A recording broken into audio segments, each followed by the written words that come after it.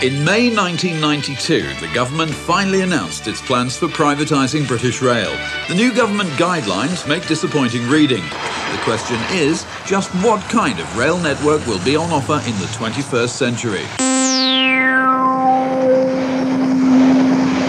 The latest brand of rail network can only be described as pathetic.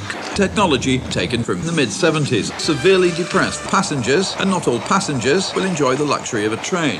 One of the main benefits is greatly inflated profits for some unpopular private firms. Perhaps the greatest trend has been a determined move away from trains and their replacement with pretty uniforms and skillful marketing.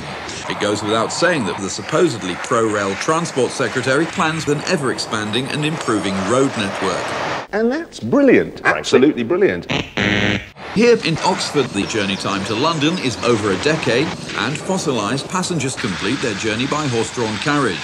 This is in stark contrast to the speed, cleanliness and efficiency on mainland Europe. I think it's really embarrassing. I just think it's really embarrassing.